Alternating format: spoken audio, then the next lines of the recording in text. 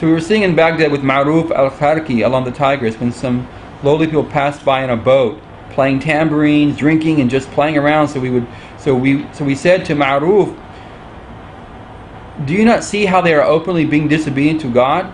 Imprecate against them with God Most High."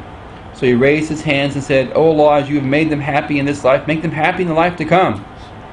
We said, "We ask you to imprecate against them." He said, "If he is happy with them in the life to come, he has repented towards them."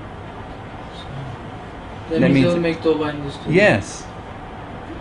See how people read the wrong dua? They don't understand God enough to understand what he's saying.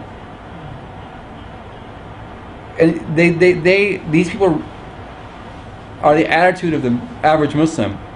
Smite them, God. Smite them. Smite them hard. Put on CNN and Al Jazeera. Let's see it good. Vengeful. Yeah, vengeance. So what does imprecate exactly mean? They're asking them to... It means to make a bad dua. Right?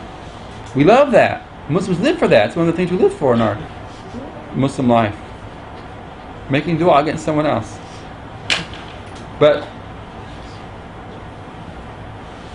Ma'ruf al-Karhi, an amazing person he was, Suhu.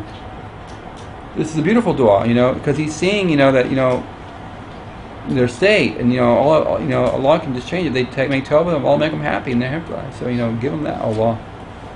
I like that. It's a beautiful story.